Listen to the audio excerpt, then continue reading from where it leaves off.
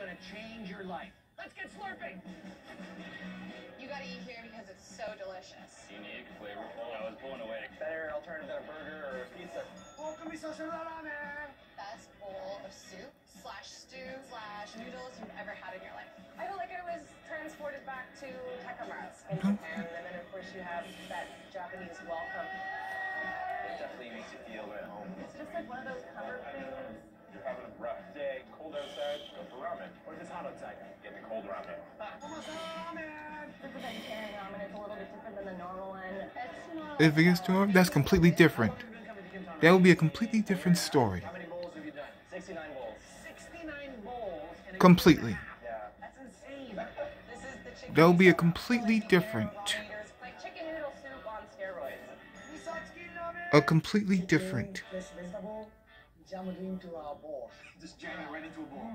First, we're making the chicken broth. Okay, and so you have different kinds of chicken. That's right, chicken feet. Whole chicken feet and the skin add a sweetness for the chicken broth. That's right. Centrum.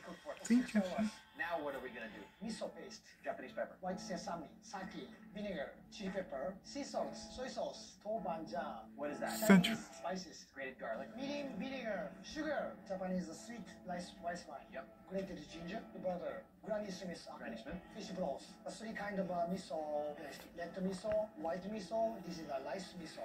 A rice miso. Koji. Yes. Okay. And miso flavor is fermented soybean paste. It's very thick.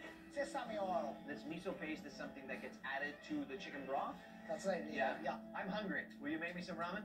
Of course. Washoi! Miso paste, chicken broth. Melting the miso in the soup. Yeah. Let them steam into the soup. Grounded chicken, sweet white onion, scallion, nori.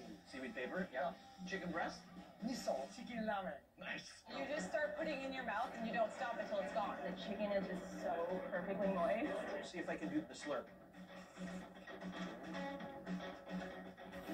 You've got all the flavor of traditional chicken soup. Perfect balance. Got some saltiness. It's a bit sweet. But then you've got this fermented flavor from that miso. It's very smooth. The noodles still have a bite, like a pasta. Exactly.